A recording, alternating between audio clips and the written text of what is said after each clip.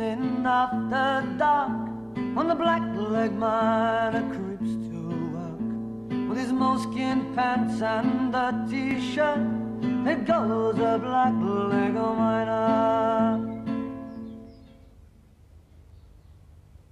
It all began in 1926. The general strike was over. The leaders returned to the valleys and said, prepare for the struggle. They said the Russians had sent money. The kitchens will stay open. They said the children will not starve. But the valleys knew they had made a mistake. In 26, a new spirit was awake.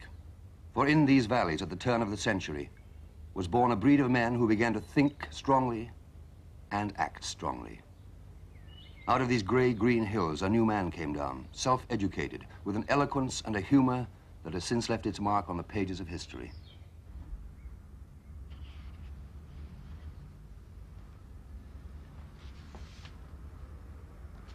In 1926, they were young men, and with the same vigor as they threw off the old religion, so they embraced the new one, socialism.